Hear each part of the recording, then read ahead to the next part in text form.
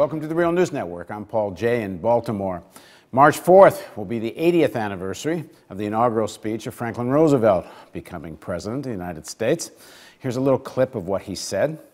I am prepared, under my constitutional duty, to recommend the measures that a stricken nation in the midst of a stricken world may require.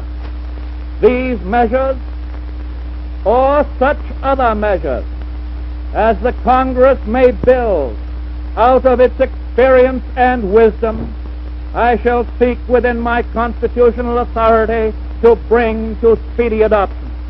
Now joining us to talk about the significance of Roosevelt's New Deal and what it means for today is, first of all, Jennifer Taub. She's an associate law professor at Vermont Law School. Before joining the VLS, she taught at the Eisenberg School of Management and at the University of Massachusetts Amherst.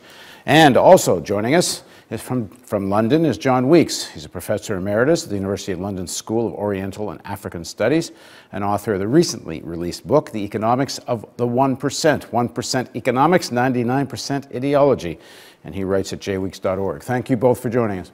So John, before we kind of get into sort of comparison of today to then, give us some broad strokes of what was the significant decisions of Roosevelt in the New Deal. Let me begin by telling a story. When my mother died, I went to pick up the woman who, to take her to the funeral, who had done our cleaning for us. And I remember I went into her house. I'd never been in a house with African American. Those were still the dark days of the end of segregation. And this is in Texas, right? This is taking place in Texas? Yeah, this is in Texas. Right? There were two photographs on the wall. One of them was Martin Luther King, and the other was Franklin D. Roosevelt. And so I understood why Martin Luther King was there, but I said to her, why is Franklin D. Roosevelt there? I didn't know he did much for we called them black people in those days. And she said, saved our farm. And I think that there are a lot of, for all of Roosevelt's drawbacks, there were many, I mean, there are millions and millions of Americans loved him because they thought he had saved their farms, their houses, their lives, their health, and so on.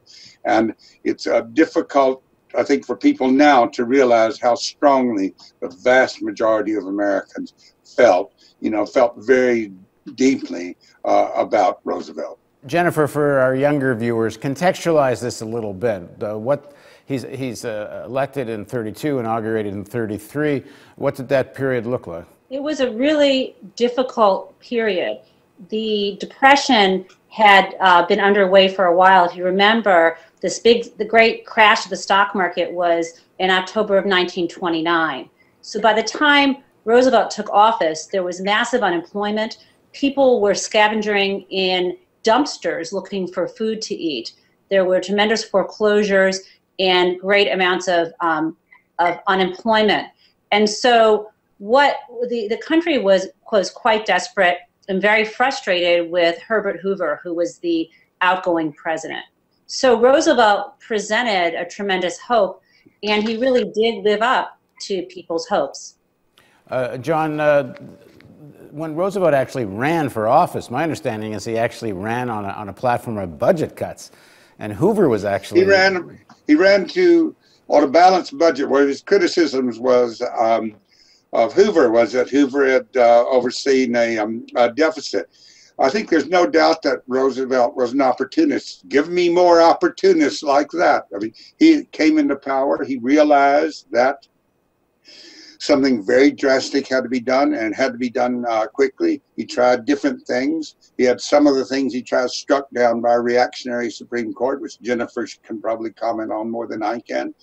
Then he tried different things, and I think that he was a person that for some reason or other rose above his class or dropped below his class. He was one of the wealthiest men in the United States, to recognize the plight of Americans. I mean, there's so many quotes, but let me just give one.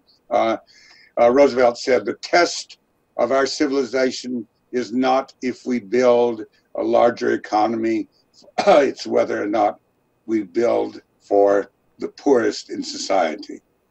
But how much of that was rhetoric? I mean, wasn't Roosevelt essentially doing whatever possibly could be done to maintain capitalism in the United States, and very afraid of any move towards socialism? There certainly was a workers' movement. The union movement was gaining some strength.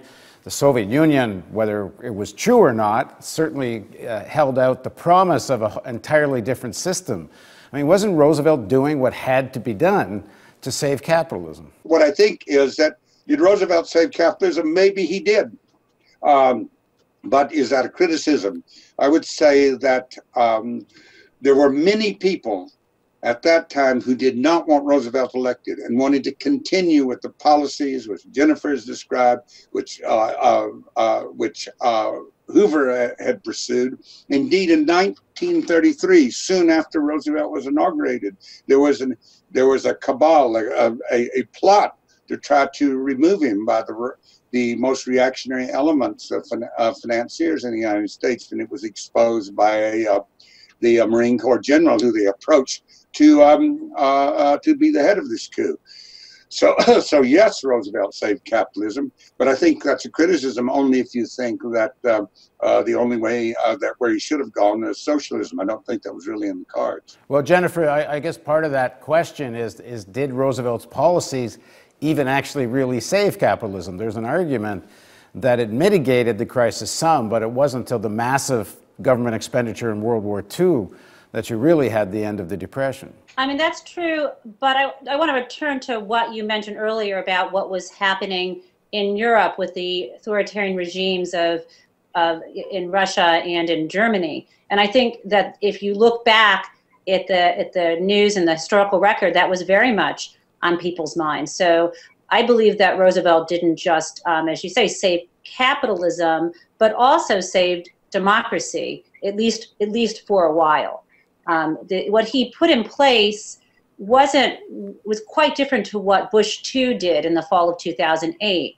When Bush II began the rescue, it was a rescue of the financial system, and it was a recovery. It was, again, a recovery of the financial system with very much of a top-down, let's keep things in place and let's try to restore confidence in the existing banking structure and the financial market players. In contrast, Roosevelt understood that wasn't going to work, and so he did a bottom-up type of rescue, and this included things like establishing the work administration, where over 3 million people were given jobs, fixing infrastructure and the like.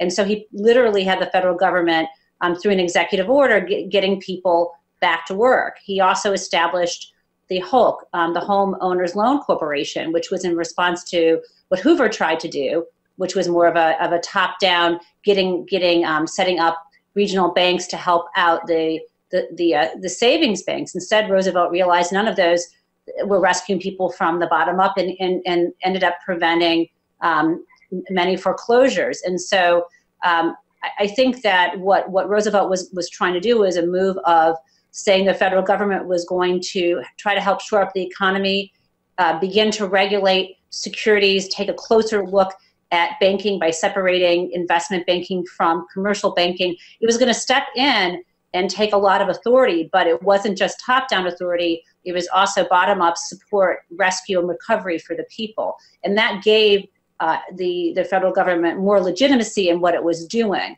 than I think where we are today, and why there might be resistance to federal spending when we desperately need it is because the memory of the Bush 2008 and then early Obama 2009 bailouts of the banks without reciprocity for homeowners is still fresh in people's minds. Right. John, what are some other examples of Roosevelt legislation or acts that you think one could learn from? I would mention a couple of things, but one thing before I mention anything else, I think that you have to stress Roosevelt's advisors. Jennifer referred to this, but some of them were very progressive indeed, much more progressive than Roosevelt. And the one that I mentioned is the first woman cabinet member, Frances Perkins, who was the Secretary of Labor, who was a very, very progressive person, and should be celebrated by Americans, as I'm doing now. But I would mention two very important things that Roosevelt did, in addition to all of those work creation schemes, which Francis Perkins was deeply involved in. One was, we can thank the Glass-Steagall Act, actually is formerly as the Banking Act of 1933, for 40 years when we did not have a financial crisis. That is, from 1933 until 50 years, I should say, 1983, there was no financial crisis. We got, the first big financial crisis we got was the savings and loan, and that was a direct result of a law being passed amending the Banking Act of 1933 that allowing savings and loans to do things they should not have done, which you know because a quarter of them went bust. That's one thing. The other thing is establishing a principle that when the private sector demand is inadequate, the federal government should step in and make up for that demand. So those two principles, one, that finance must be regulated, and two, that the federal government must provide a economic boost when the economy is lagging. And there was also legislation passed that, on the face of it at least, was supposed to make it easier for unions to operate. Jennifer, talk a bit about that. Yes, I mean, Roosevelt, and some of this was protected and some of it was struck down, but the ability for the American labor movement to grow depended upon the ability to organize with protection and without fear of retaliation. And that was, we can thank Roosevelt for that. I want to also mention, touch on some things John said and add a few others. One new thing is Roosevelt, we can look back and thank Roosevelt for the existence of unemployment insurance, and also establishing the precursors for our Medicare system, which Americans cherish today, even those who say they don't want big government, right? The funny thing they say is, you know, get your government hands off my Medicare. And we can really thank Roosevelt for that. One thing John mentioned was the Glass-Steagall Act, or the Banking Act of 1933. And again, because of what was put in place in the New Deal, there was an understanding that if banks wanted to have access to the safety nets, and those safety nets were the Federal Reserve lending support. Remember, the Fed was established in 1913, so that's our 100-year anniversary. But also the establishment of deposit insurance, which only came in with the Glass-Steagall Act. Both of these two things didn't just help people in terms of avoiding runs on the banks and what that does to the economy, but it helped banks because they knew that the deposits they brought in were backstopped by the federal government. And by having that backstop or having that safety net, what that meant is it was absolutely essential to make sure that if the government was going to be standing behind these deposits, that someone had to limit what the banks actually did with the deposits. And that was an important piece of the fabric. And as John mentioned, this started getting pulled away right around the time, right prior to the savings and loan crisis. And part of what gets undone isn't just the regulations saying if you're getting the safety net, you have to avoid certain high-risk practices, but other things got pulled away related to bank size, right? So there's a whole series of things that start happening in the 70s and 80s and 90s that put in place the growth of finance as an important part of the economy. All right, well, in the next segment of our interview, we'll pick up the discussion.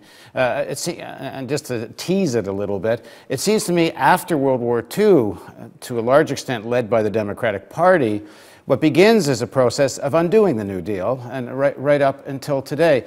But there's the twist to that is Roosevelt helps hand power to Truman, who, under his administration, I think the New Deal starts to get unraveled, and Roosevelt didn't have to do that. So let's talk about that in the next segment of this discussion on the Real News Network.